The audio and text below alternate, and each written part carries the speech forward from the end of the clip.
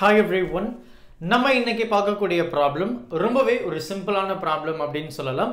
11th standard physics எல்லாம் நம்ம வந்து செகண்ட் சாப்டர்ல இருக்கக்கூடிய எக்ஸாம்பிள் ப்ராப்ளம் சால்வ் பண்ணிட்டு இருக்கோம்.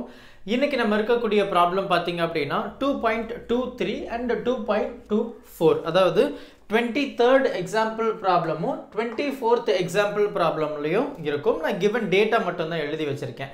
ஃபர்ஸ்ட் क्वेश्चन நம்ம ரீட் பண்ணுவோம். என்ன கொடுத்திருக்காங்க அப்படினா two cars are traveling with respective velocity. அப்போ ரெண்டு கார் இருக்கு, அந்த ரெண்டு காருடைய velocity நமக்கு கொடுத்திருக்காங்க.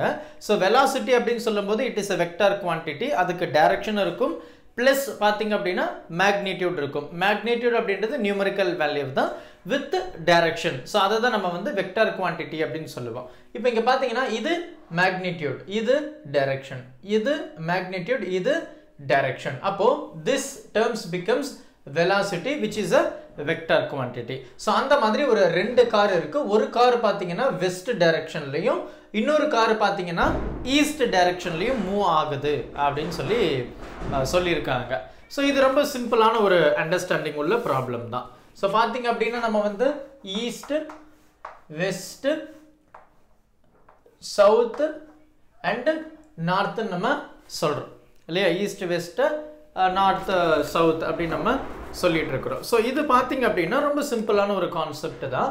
ஸோ வெலாசிட்டி, அந்த ரெண்டு காரோடைய வெலாசிட்டி கொடுத்துருக்கு. என்ன கேட்குறாங்க, what are the speed of the cars. So பார்த்தீங்கன்னா வெலாசிட்டி கொடுத்துருக்கு, ஸ்பீடு கேட்குறாங்க.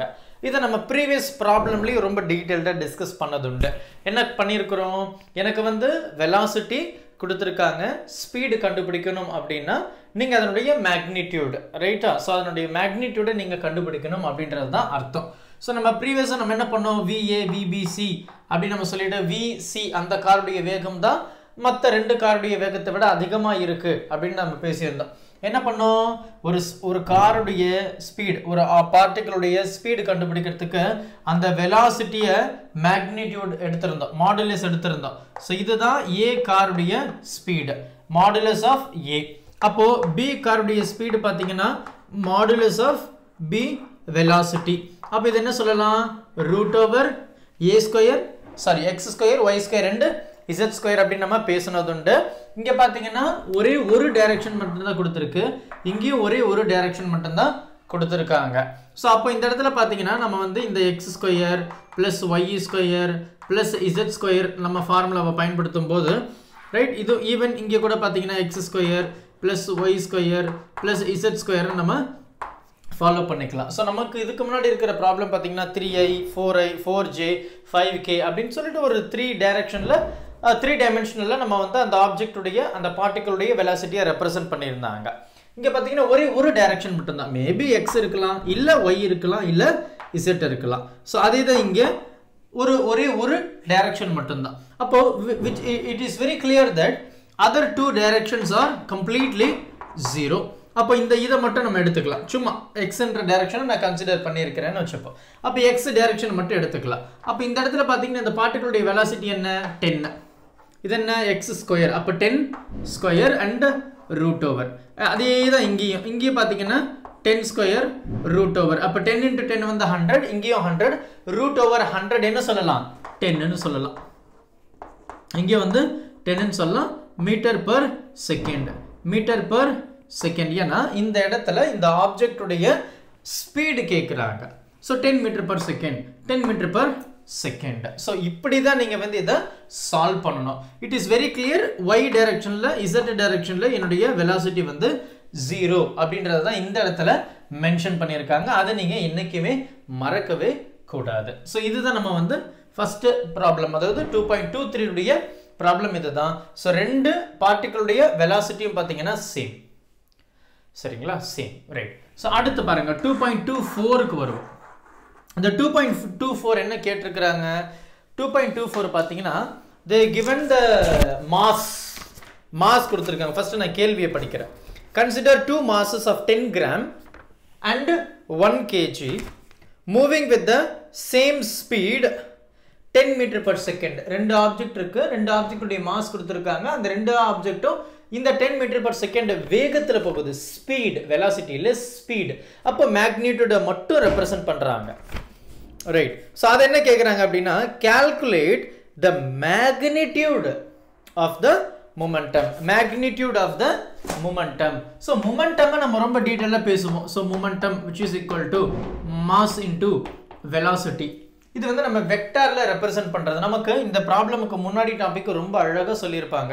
அந்த momentum அப்படின்றது வந்து it is a vector term அப்படின்னு சொல்லும்போது இந்த momentum which is equal to mass வந்து ஸ்கேலார் தான், பட் velocity வந்து வெக்டார் term இல்லையா? velocity வந்து வெக்டார் term. ஸோ இதை வந்து நம்ம மேக்னிடியூட்ல ரெப்ரசன்ட் பண்ணணும் அப்படின்னா எனக்கு இந்த p வந்து வெக்டார் டேர்ம்ல இல்லாம மேக்னிடியூட்லயும் இந்த ஸ்பீட் அதாவது இந்த வெலாசிட்டி வந்து நம்ம ஸ்பீடுல வந்து ரெப்ரசன்ட் பண்ணுவோம். ஸ்பீடுல அப்ப இந்த வெக்டார் சிம்பிள் வந்து இருக்காது. ஏன்னா ஒரு மொமெண்டம் வெக்டார்னா கண்டிப்பா எனக்கு வெலாசிட்டி வெக்டாரா தான் இருக்க முடியும். இது ரெண்டுமே டைரக்ட்லி டிபெண்டன்ட். ஏன்னா மாஸ் வந்து ஸ்கேலார், அதை ஞாபகம் வச்சுக்கோங்க. ரைட்டா? அப்போ வெலாசிட்டி அப்படின்னா இங்க மொமெண்டம் டைரக்ஷனோட இருக்கு. ஸ்பீட் அப்படின்னா இங்க மொமெண்டமுக்கு டைரக்ஷன் கிடையாது, வெறுமனே மேக்னிடியூட் மட்டும்தான். அதாவது அதனுடைய நியூமெரிக்கல் வேல்யூ மட்டும்தான். எந்த அளவுக்கு இம்பாக்ட், தாக்கம் அப்படின்றது தான் நம்ம மொமெண்டம் அப்படின்னு சொல்லுவோம். ஸோ இந்த இடத்துல மாஸ் அண்ட் வெலாசிட்டியுடைய அதனுடைய ரிலேஷன் ரொம்ப டீட்டெயில்டா நம்ம டாபிக் எக்ஸ்பிளனேஷன் கொடுக்கும்போது நம்ம பண்ணியிருப்போம். நமக்கு ரொம்ப அழகாக இந்த ப்ராப்ளமுக்கு முன்னாடியே சொல்லியிருப்பாங்க. இது வெக்டார், இதுவும் வெக்டார், இது மேக்னிடியூட், இதுவும் மேக்னிடியூட் அப்படின்றது ரொம்ப டீட்டெயில்டா எக்ஸ்பிளனேஷன் கொடுத்துருப்பாங்க. இப்போ நமக்கு என்ன கேட்குறாங்கன்னா மேக்னிடியூட் ஆஃப் த மொமெண்டம் தான் கேட்குறாங்க. அப்போ மேக்னிடியூட் அப்போ என்ன இருக்கணும்? எனக்கு இங்கே ஸ்பீடு இருக்கணும். எனக்கு இங்கே கேள்விலேயே பார்த்தீங்கன்னா ஸ்பீடு தான் இருக்குது, வெலாசிட்டி இல்லை. அப்போ வெலாசிட்டி அப்படின்றது என்ன? Right, வெலாசிட்டின்றது magnitude plus direction. Speed அப்படின்றது என்ன? Modulus of velocity. Simple. Right, okay. இப்போ நம்ம மொமெண்டம் 1 மொமெண்டம் 2 பார்ப்போம். ஸோ மொமெண்டம் என்ன? Mass into speed, mass into speed. ரைட்டா? ஸோ மாஸ் என்ன? ஃபர்ஸ்ட் ஆப்ஜெக்ட் வந்து 10 கிராம். ஸோ அதை 0.01 kg அப்படின்னு சொல்லலாம். இன்டூ அது என்ன ஸ்பீடு பார்த்தீங்கன்னா 10. ஸோ இது பார்த்தீங்கன்னா 1 தான், இன்டூ 10 தான். மாஸ் வந்து 1 kg, ஸ்பீடு வந்து 10 மீட்டர் per second. ஸோ இதை நீங்கள் சால்வ் பண்ணும்போது இதுக்கு உண்டான பதில் என்ன வரும் அப்படின்னு கேட்டிங்கன்னா 0.01. இதனுடைய வேல்யூ பார்த்தீங்கன்னா 1 இன்டூ 10 வந்து 10. ஸோ கேஜி, இதுவும் கேஜியில் தான் இருக்கு. ஏன்னா mass into speed metre per second, speed metre per second. அப்போ எனக்கு இந்த ஃபர்ஸ்ட் ஆப்ஜெக்டுடைய இம்பாக்ட் பார்த்தீங்கன்னா ரொம்பவே குறைவு. ஆனால் இந்த செகண்ட் ஆப்ஜெக்டுடைய இம்பாக்ட் பார்த்தீங்கன்னா ரொம்பவே அதிகமாக இருக்கு.